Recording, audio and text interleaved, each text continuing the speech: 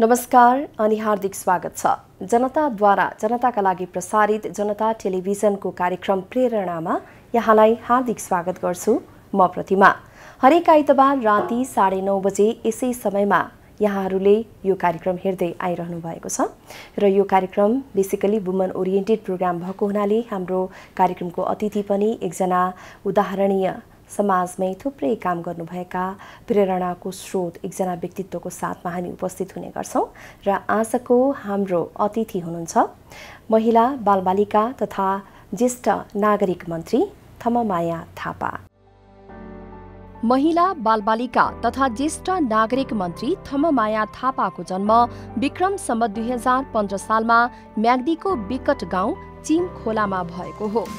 बुबा नरबहादुर र आमा गजमती थापाकी कान्छी छोरी थममायालाई सानैदेखि समाज सेवामा लाग्ने सोच थियो। उहाँले चिमखोलाकै अमर माविबाट विद्यालय शिक्षा लिनुभएको हो भने पोखराको पीएन कलेजबाट प्रवीणता प्रमाणपत्र तहको अध्ययन गर्नुभएको हो। 2035-36 सालमा बहुदल निर्दल चयनका लागि जनमत संग्रह गरिएको र आफू बहुदलमा लागेकाले राजाको विरोध गरेको भन्दै उहाँलाई धेरै नराम्रो व्यवहार गरियो।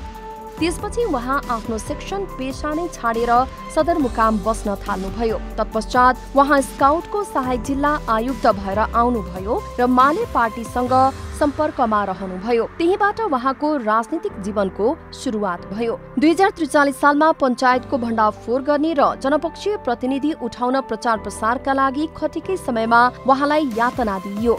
सुरक्षाकर्मीले कुटपिटसँगै लगाएका वस्त्रसम्म च्याति दिएको तीतो अनुभव उहाँसँग छ। 2045 सालमा उहाँको जनवादी विवाह भयो। विवाहपछि उहाँकी छोरी जन्मिन्। 46 सालमा बहुदल आएपछि पुनः म्याग्दी गई नेकपा मालेको पार्टी कार्यालय खोलेर आफै कार्यालय सचिव बनी काम गर्नुभयो। 48 सालमा पार्टीको पहिलो चुनावमा अत्यधिक बहुमतले निर्वाचित हुनुभयो। 48 सालमै अखिल महिला संघको सम्मेलनमा उहाँ केन्द्रीय सदस्य सम्म हुनुभयो। अखिल नेपाल महिला संघको दोस्रो, तेस्रो, पाँचौं, छैठौं सम्मेलनसम्म उहाँले कमिटीमा रहेर काम गर्दै हालसम्म पनि अनेम संघको महासचिवमा रहेर काम गर्दै आउनु भएको छ। पार्टीको केन्द्रीय कमिटी सदस्य हुँदै थापा पोलिट ब्युरो सदस्य समेत हुनुभयो। संघर्षमय राजनीतिक जीवन तीतो अनुभव लिएर राजनीतिमा होमिँदै आउनुभएकी थापाले आफू आन्दोलनमै भएको समयमा 2 वर्षीय छोरा र आमा गुमाउनु परेको पीडा पोख्नुहुन्छ। राजनीति गर्न थालेपछि घर परिवार नाता गोता केही भन्न नपाइने र देश जनता तथा समाजका लागि काम गर्ने भएकाले परिवार गौण रहने थापाको धारणा छ। हाल मुलुककै महत्वपूर्ण मन्त्रालयको जिम्मेवारी वहन गर्नुभएकी मन्त्री थापाले महिला बालबालिका ज्येष्ठ नागरिक साथै अपाङ्गको सामाजिक आर्थिक रोजगारीका लागि उल्लेखनीय र भावी पुस्ताले सम्झिरहने खालका काम गर्ने उहाँको लक्ष्य छ।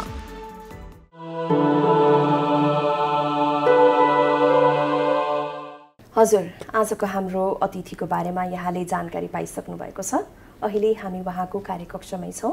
मन्त्रीज्यूलाई म कार्यक्रममा स्वागत गरिहालेँ। नमस्कार। हस्त धन्यवाद। आराम हुनुहुन्छ? ठिकै छ। अब यहाँको कार्यकालले पनि 1 वर्षको समय नागिसक्यो। यो समयको दौरानमा यहाँले थुप्रै कामहरू पनि गर्नुभएको छ, थुप्रै योजनाहरू पनि ल्याउनु भयो र आगामी कार्ययोजना चाहिँ के रहेका छन्? अलिकति हामीलाई जानकारी दिनुहोस् न। खास गरी यो मन्त्रालय झन्डै 80% जनताहरूको सरोकार राख्ने मन्त्रालय हो। महिला बालबालिका ज्येष्ठ नागरिक अपाङ्गताको क्षेत्रमा काम गर्ने उनीहरूको हक अधिकारको लागि विभिन्न नीति कानुनहरू बनाउने मुख्य कार्यक्रम हो। महिलाहरूको हक अधिकारको लागि संविधानले बोलेका विषयहरूलाई खास गरी राजनीतिक हिसाबले सहभागिताको कुरा गर्नुहुन्छ भने संविधानको मर्म अनुसार सङ्घ प्रदेशमा चाहिँ 33% र स्थानीय तहमा चाहिँ 41% महिलाहरूको सहभागिता भएको छ। अब हामीले आर्थिक सामाजिक रूपमा पनि समान सहभागिता गराउने कुराहरूलाई प्रमुख रूपमा चाहिँ हामीले योजनाहरू बनाउनुपर्छ भन्ने हिसाबले पनि अहिले मूल रूपमा चाहिँ महिलाहरूको आर्थिक उपार्जन जीविकोपार्जनको कार्यक्रमहरूमा जोड दिनुपर्छ भन्ने हिसाबले यो मन्त्रालय अन्तर्गत जुन राष्ट्रपति महिला उत्थान कार्यक्रम छ त्यो कार्यक्रम अन्तर्गत हामीले 30 जिल्लामा चाहिँ जीविकोपार्जन कार्यक्रम सञ्चालन गरेका छौँ। खास गरी महिलाहरूलाई कृषि क्षेत्र, पर्यटन, गैर कृषि क्षेत्रमा चाहिँ महिलाहरूलाई व्यापक रूपमा परिचालित गर्ने, उहाँहरूलाई आर्थिक सशक्तिकरणका विभिन्न चाहिँ पेसा व्यवसायहरूमा जीविकोपार्जनको कार्यक्रमहरूमा अनुदान दिएर उहाँहरूलाई चाहिँ सञ्चालन गर्ने यो कार्यक्रम अनुसार हामीले 30 वटा जिल्लामा यो अघिल्लो 75 वर्षमा सालमा हामीले त्यो कार्यक्रम सुरु गरेका छौँ र महिला माथि हुने हिंसाका कारणहरू के हुन्, यसका प्रकृतिहरू के छन् भन्ने बारेमा हामीले आधारभूत स्थानीय तहसँग चाहिँ छलफल गरेर त्यसको समस्या पहिचान गर्ने र समस्यालाई समाधान गर्नको लागि योजनाहरू बनाउने कुराहरूदेखि लिएर त्यसलाई प्रभावकारी ढङ्गले चाहिँ कार्यान्वयन गर्नको लागि संरचनाहरू बनाउने कुराहरूदेखि यी विषयहरूमा हामीले सातै प्रदेशमा सरकारले क्याबिनेटले नै निर्णय गरेर हामीले महिला हिंसा विरुद्धको 16 दिने अभियानको क्रममा हामीले सातै प्रदेशमा गएर त्यहाँको स्थानीय तहको प्रमुख, उपप्रमुख, जिल्ला समन्वय समितिका प्रमुख, उपप्रमुख, प्रदेश सभाका सदस्यहरू बीचमा हामीले व्यापक छलफल गऱ्यौँ र त्यसको साथसाथै एउटा महत्त्वपूर्ण अर्को हामीले घोषणा के गरेका छौँ भन्दाखेरि जस्तो जेठ 16 गतेलाई हामीले राष्ट्रिय महिला अधिकार दिवसको रूपमा हामीले घोषणा गरेर यो हरेक वर्ष मनाउने कुरा पनि हामीले क्याबिनेटले नै पास गरेर त्यो हामीले घोषणा गरेका छौँ। किनभने जेठ 16 गते नेपाली महिलाहरूको एउटा ऐतिहासिक दिन हो। तपाईँ हामीलाई थाहा छ कि जुन राजाले संसद विघटन गरिसकेपछि जुन 19 दिने आन्दोलन भयो, त्यो 19 दिने आन्दोलनपछि चाहिँ पुनर्स्थापित भएको संसद चाहिँ 2063 साल जेठको 4 गते त्यो संसदले एउटा विशेष प्रस्ताव ल्याएको थियो र त्यो विशेष प्रस्तावमा खास गरी महिलाहरूको इस्युमा धेरै कुरा बोलेनन्। त्यो हामीलाई के आशा थियो भन्दाखेरि यत्रो जनआन्दोलन भएर एउटा गणतन्त्र ल्याउने एउटा आधार बनिसकेपछि महिलाहरूको इस्युमा केही विषयहरू आउन सक्छ, महिलाहरूको अधिकारको लागि पक्कै पनि विशेष प्रस्तावको रूपमा आउँछ भन्ने कुरा हामीलाई ठुला आशा थियो। तर त्यति बेला चाहिँ त्यो प्रस्तावमा खास गरी जनआन्दोलनले उठाएका केही महत्त्वपूर्ण विषयहरू, राजाको अधिकार कटौती गर्ने विषयहरू त उठे, तर महिलाको इस्यु चाहिँ खास उठेन त्यति बेला। दिनु महिलाहरूको अधिकार प्राप्त गरेको चाहिँ एउटा ऐतिहासिक दिन भएको हुनाले हामीले त्यो दिनलाई पनि के अरे हरेक वर्ष मनाउनुपर्छ, ऐतिहासिक दिनको रूपमा मनाउनुपर्छ भनेर हामीले यही वर्ष भनौँ जेठको 16 गतेलाई राष्ट्रिय महिला अधिकार दिवस भनेर हामीले घोषणा गरेका छौँ। तर अब यत्रो कामहरू गरिरहँदाखेरि, योजनाहरू ल्याउँदाखेरि पनि महिला हिंसा पनि रोकिएको छैन। नेपाली चेलीबेटीहरू विदेशमा लगेर बेचिएका छन् रोजगारीको नाममा।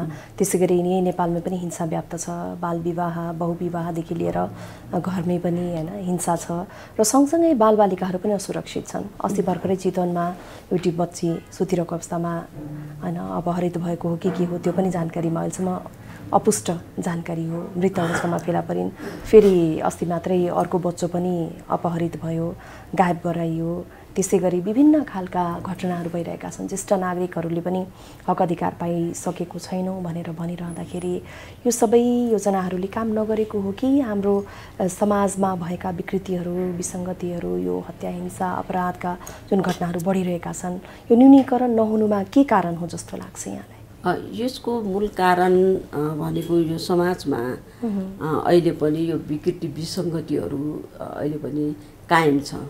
किनभने लामो समयदेखि देशमा एक त महिलाहरूलाई हेर्ने दृष्टिकोण, महिलाहरूलाई दोस्रो दर्जाको रूपमा हेर्ने पितृसत्ता सोच भनेर भनिन्छ, सामन्ती सोच भनेर हामीले भन्ने गर्छौँ।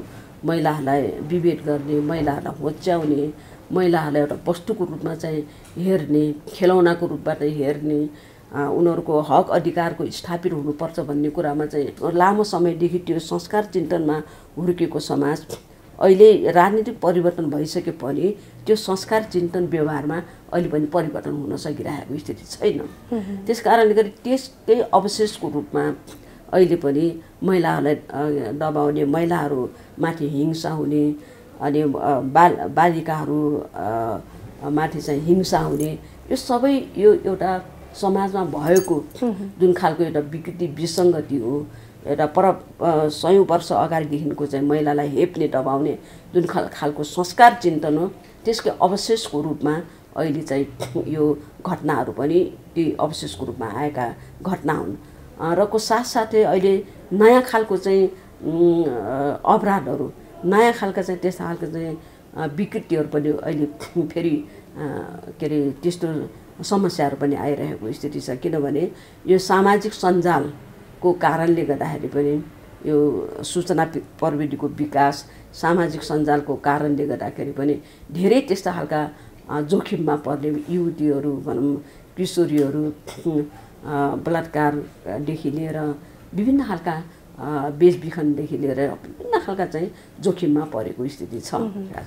त्यस कारण यसलाई न्यूनीकरण गर्नको लागि हामी अत्यन्तै सजग र सचेत छौँ र आफ्नो ठाउँबाट इमानदारता साथ हामीले चाहिँ यसलाई कसरी न्यूनीकरण गर्न सकिन्छ, यसलाई निर्मूलन कसरी गर्न सकिन्छ भन्ने कुरा योजनाहरू पनि बनाइरहेका छौँ। र हामीले यही वर्ष हामीले यो महिला हिंसा विरुद्धको अभियान वर्षको रूपमा हामीले घोषणा गरेका छौँ र हामीले यो सबै पक्षसँग सरसल्लाह छलफल गरेर कस्ता खालका अभियानहरू हामी सञ्चालन गर्नुपर्छ, प्रदेश स्थानीय तहसँग चाहिँ कोअर्डिनेसन गरेर कसरी जाने भन्ने कुराहरू पनि हामी योजना बनायौँ। अब यो सहरका शिक्षित महिलाहरू त जानकार छन् आफ्नो हक अधिकारको लागि के गर्दा हुन्छ र के गर्दा हुँदैनन् भन्ने कुरा उनीहरूलाई राम्रोसँग जानकारी छ। तर ग्रामीण भेगका दुर्गम क्षेत्रका महिलाहरूलाई यतिसम्म पनि जानकारी छैन कि उहाँहरू हिंसामा हुनुहुन्छ, पीडित हुनुहुन्छ भन्ने कुरा पनि उहाँहरूलाई अनुभव नहुँदाखेरि उहाँहरूलाई कसरी सुसूचित गर्ने त, कसरी उहाँहरूलाई जानकारी दिने त? अब यसमा मूल रूपमा अब कतिपय महिलाहरूलाई अहिले पनि थाहा छैन कि कानुनमा के अधिकार छ, संविधानले हामीलाई के अधिकार दिएको छ भन्ने कतिपय कुराहरू चाहिँ हामीले महिलाहरूलाई जस्तो अब स्थानीय सरकारसँग कोअर्डिनेसन गरेर त्यस्ता एकदम अशिक्षित होइन पछि परेको शिक्षा क्षेत्र हरेक क्षेत्रमा पछि परेको समुदायहरूमा त्यस्तो खालको महिलाहरूको बिचमा कसरी गएर उहाँलाई सचेत बनाउने भन्ने कुरा पनि योजना बनाएर स्थानीय तहले पनि योजनाहरू बनाएर हामी जान सक्यौँ नि कर्मश रूपले चाहिँ सचेत बनाउँदै हामी जान सक्छौँ। अब ज्येष्ठ नागरिकहरूका पनि आफ्नै समस्या छन्, उहाँहरूलाई जुन वृद्ध भत्ता दिन्छ त्यो पनि अपुग भएको र धेरै अब परिवारहरूमा चाहिँ विदेश गएपछि ज्येष्ठ नागरिकहरू अल्पत्र परेको लगायत थुप्रै यावत समस्याहरू छन्। त्यो सम्पूर्ण समस्याहरूलाई चाहिँ उहाँहरूको हक अधिकारलाई अझै नयाँ ढङ्गबाट सम्बोधन गर्नको लागि, उहाँहरूलाई व्यवस्थित गर्नको लागि चाहिँ के कस्तो नयाँ योजनाहरू यहाँले बनाउनु भएको छ? ज्येष्ठ नागरिकहरूको लागि अब सरकारले अब अघिल्लो 75 सालमा हामीले चाहिँ उहाँहरूको निम्ति यो स्वास्थ्य बिमा होइन 70 वर्षदेखि माथिका ज्येष्ठ नागरिकहरूको लागि चाहिँ स्वास्थ्य बिमा 1 लाखसम्मको स्वास्थ्य बिमा गराउने भन्ने घोषणा गरेका छौँ। त्यो खालको योजना स्वास्थ्य मन्त्रालयबाट त्यो भइरहेको स्थिति पनि छ र यो वर्ष हामीले 1000 बढाएका छौँ भत्ता, अनि अहिले 3000 उहाँलाई चाहिँ भत्ता पुर्याएका छौँ र लगायत यो वर्ष हामीले चाहिँ 753 स्थानीय तहमा कम्तीमा पनि उहाँहरूलाई पालिकाहरूमा चाहिँ दिवा सेवा केन्द्रहरू सञ्चालन गर्ने होइन। अब ज्येष्ठ नागरिकहरू अब दिनभरि चाहिँ छोराछोरीहरू आफ्नो परिवारको काममा जान्छन्, दिनभरि एक्लै भएर एकलपना भएर बस्नुपर्ने स्थितिले गर्दाखेरि पनि त्यस्तो खालको धेरै समस्याहरू आउन सक्छ। त्यसकारण उहाँहरूको निम्ति दिवा सेवा केन्द्रहरू सञ्चालन गर्नुपर्छ सबै पालिकाहरूमा भन्ने हिसाबले अहिले हामीले 200 पालिकाहरूमा दिवा सेवा केन्द्र खोल्नको लागि हामीले बजेटको पनि व्यवस्था गरिएको छ। त्यहाँको स्थानीय तहसँग चाहिँ कोअर्डिनेसन गरेर समन्वय गरेर उहाँहरूकै समन्वयमा चाहिँ टिवा सेवा केन्द्रहरू सञ्चालन गर्ने हाम्रो योजना रहेको छ। लगायत हामीले यो ज्येष्ठ नागरिक सम्बन्धी जुन 2063 ऐनलाई हामीले संशोधन गरेका छौँ र त्यो संशोधनमा खास गरी अब राज्यले ज्येष्ठ नागरिकहरूको हक अधिकारको लागि, उहाँहरूको संरक्षण सम्वर्धनको लागि, हैन, सुरक्षाको लागि उहाँहरूलाई दिने सेवा सुविधाको निम्ति सरकारले, राज्यले आफ्नो स्रोत साधनले भ्याएसम्मको चाहिँ उहाँलाई दिने व्यवस्था सरकारले गर्दै जानुपर्छ। र साथसाथै परिवारको सदस्यहरू जुन जसलाई उहाँहरूले जन्माउनु भयो, हुर्काउनु भयो, जिन्दगीभरि उहाँहरूले चाहिँ आफूले खाइ नखाएर आफ्नो सम्पत्ति सारा सुहा पारेर उहाँहरूलाई हुर्काउने, पढाउने लेखाउनेदेखि लिएर सबै बनाउनु भयो। तर जब अन्तिम बेलामा उहाँहरूलाई रेखदेख गर्ने बेला हो, त्यति बेला व्यवस्था गर्ने चलन अब छ। त्यस कारणले गर्दाखेरि यस्तो खालको चलनलाई कम्तीमा पनि छोराछोरीलाई पनि केही दायित्व छोराछोरीले पनि लिनुपर्छ भन्ने हिसाबले कम्तीमा पनि छोराछोरीले कमाएको केही प्रतिशत भए पनि बाबुआमाको चाहिँ खातामा जम्मा गरिदिनुपर्छ भन्ने हिसाबले पनि हामीले चाहिँ अहिलेको यो संशोधित ऐन हामीले चाहिँ ल्याएका छौँ। छोराछोरीको निम्ति पनि अब मलाई यतिसम्म बनाउनु भयो, एउटा दुधको भाडा तिर्नुपर्छ भन्ने हुन्छ नि, एउटा भन्छन् हैन, दुधको भाडा तिर्न पाएँ मैले, थोरै भए पनि मेरो बाबुआमाको निम्ति थोरै भए पनि मैले चाहिँ जम्मा गरिदिन पाएँ भनेर ढुक्क एउटा आत्मसन्तुष्टि पनि हुन्छ। त्यसैले छोराछोरीकै र बाबुआमाको निम्ति पनि यो एकदमै राम्रो सम्बन्ध अझै गाढा हुने, सम्बन्ध अझै नजिक हुने, एकअर्काको एउटा चाहिँ आत्मीयता बढ्ने यो हुन्छ भन्ने हिसाबले पनि अब यो अहिले संशोधन विधेयक हामी ल्याएका छौँ र यसमा अलिकति छलफल छ, यो टुङ्गो लागिसकेको स्थिति छैन। त्यस हुनाले ज्येष्ठ नागरिकहरूको हितको लागि सरकारले अझै उहाँहरूको सेवा सुविधाको लागि गर्नुपर्ने कार्यक्रमहरूलाई अझै हामीले अझै अन्तर्राष्ट्रिय रूपमा पनि के छ प्र्याक्टिसहरू, अनि त्यो पनि बुझेर कस्ता खालका नीतिहरू ल्याउँदाखेरि राम्रो हुन्छ भन्ने कुराहरू हामीले सोचिरहेका छौँ, योजनाहरू बनाइरहेका छौँ। हजुर, अब अहिले मन्त्रीको पदसम्म आइपुग्दाखेरि मन्त्रीजीलाई मैले सोध्न चाहेँ, राजनीतिक यात्रा चाहिँ कसरी सुरु भएको थियो र यो मन्त्री पदसम्मको यहाँसम्म आइसकेपछि यसो फर्केर हेर्दाखेरि के सम्झिनुहुन्छ? यहाँले आफ्नो यसो पहिलाको पुराना कुराहरू विगत सम्झिँदाखेरि कसरी सम्झिनुहुन्छ?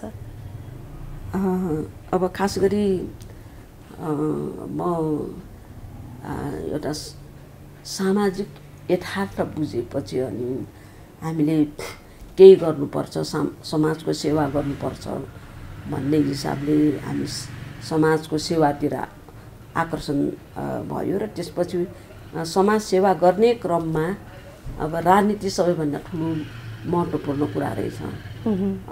किनभने राजनीति नै सबै नीतिको निर्णायक रहेछ र राजनीतिले नै सबै सामाजिक, आर्थिक, राजनीतिक हिसाबले सबैलाई गाइड गर्ने, नेतृत्व गर्ने भनेको राजनीति रहेछ। त्यस हुनाले सही विचार बोकेको, सही नीति बोकेको राजनीतिमा लाग्न सक्यो भने हाम्रो समाजलाई एउटा परिवर्तन गर्न सकिन्छ भन्ने हिसाबले नै हामी राजनीतिमा लाग्यो।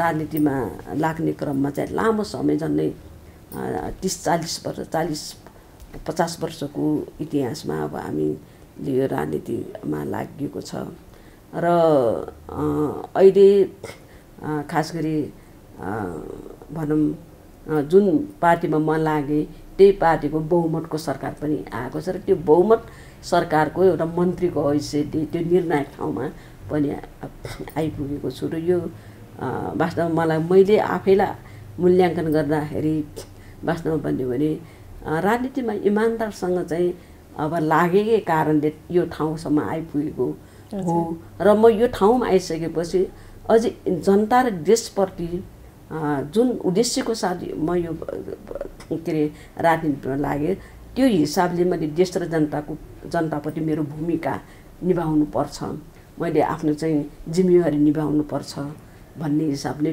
ठुलो मैले त्यो कुरालाई चाहिँ एउटा महसुस गरेको छु र यसलाई कसरी सुधार गर्न सकिन्छ परिवर्तन गर्न सकिन्छ भन्ने बारेमा चाहिँ आफ्नो ठाउँबाट लागिरहेको स्थिति हो। अब यो राजनीतिक यात्रामा लागेपछि धेरै कुरा यहाँले गुमाउनु पनि भएको होला। राजनीति भनेको अनवरत रूपमा लाग्नुपर्ने, होमिनुपर्ने, आफ्नो घर परिवार नबनिकन कार्यक्रमहरूमा जानुपर्ने, समाजको लागि खट्नुपर्ने, धेरै यहाँले पनि निकै सङ्घर्ष गर्नुभएको छ। त्यो सङ्घर्षपूर्ण यात्रामा चाहिँ अविस्मरणीय रहेका केही घटनाहरू छन् भने मैले यहाँलाई आग्रह गरेँ, कृपया हामीसँग यसो सेयर गरिदिनुहुन्न। अब यसको के अरे यात्राको कुराहरू गर्दाखेरि त अब धेरै तितामिठा अनुभवहरू छन् होइन। वास्तविक भन्यो भने म राजनीतिमा लागिसकेपछि मेरो मलाई जन्म दिने आमाको अन्तिम राजनीतिक क्रममा चाहिँ अब म सङ्गठन र पार्टीको काममा लागिरहँदाखेरि आमाको अन्तिम सास पनि मैले भेट्न सकिनँ। त्यो उहाँको त्यो आवाज पनि मैले सुन्न सकिनँ र सास पनि मैले भेट्न सकिनँ। म चाहिँ म्याग्दीको यो आन्दोलन थियो त्यति बेला। उहाँलाई अलिकति बसेर स्याहार सुसार गर्ने तातो पानी त्यसरी चाहिँ उहाँलाई स्याहार सुसार गर्नुपर्ने बेलामा म चाहिँ अब राजनीतिक हिसाबले चाहिँ अब जिम्मेवारमा पार्टीको जिल्लाको के अरे सचिव पनि अनि अखिल नेपाल महिला सङ्घको केन्द्रीय सदस्य भएको हिसाबले पनि पार्टीले उठाएका आन्दोलनहरूमा त जानै पर्ने, अब त्यहाँ आफैले अगुवाई गर्नुपर्ने, नेतृत्व दिनुपर्ने, त्यस्तो हुनाले त्यहाँ आन्दोलन गरिराख्ने अब त्यहाँ कार्यक्रममा सहभागी भइरहेको स्थितिमा चाहिँ अब यहाँ चाहिँ अब आमा बित्नु भएको खबर मैले पाइसकेपछि आउँदाखेरि उहाँको चाहिँ अब लास मात्रै मैले भेटेँ।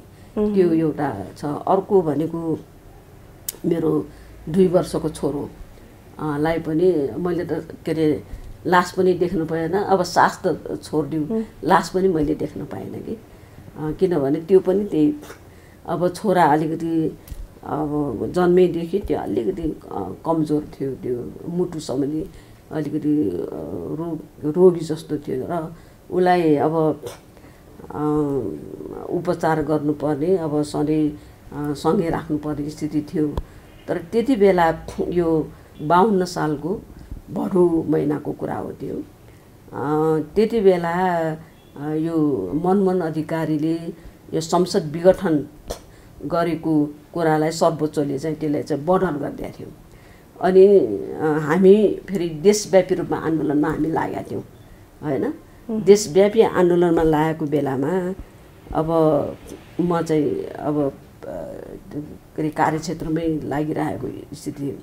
अचानक यहाँ छोरो चाहिँ त्यस्तो त्यो अचानक त्यो मुटुले काम गर्न नसकेपछि यहाँ बितेछ। अब त्यति बेला फेरि हामीले देशव्यापी रूपमा चक्का जामको चाहिँ घोषणा पनि गरेका थियौँ र आउने जाने स्थिति पनि थिएन। फेरि अब आउने त्यो नेपाल बन्द अनि यता चक्का जाम सबै गर्दाखेरि तुरुन्तै आउने स्थिति पनि थिएन। अब छोरा बित्यो भनेर चाहिँ अब सुन्यो तर आउन सकिने स्थिति छैन।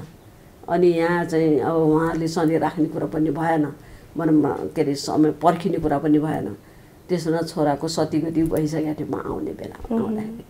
भने आफूलाई जन्म दिने आमा आफूले जन्माएको चाहिँ एउटा छोरालाई पनि मैले चाहिँ यो राजनीतिक क्रममा अब न चाहिँ साह देख्न के अरे भेट्न सकेँ, न लास भेट्न सकेँ। यस्तो खालको स्थिति चाहिँ मैले भोग्दै आएँ।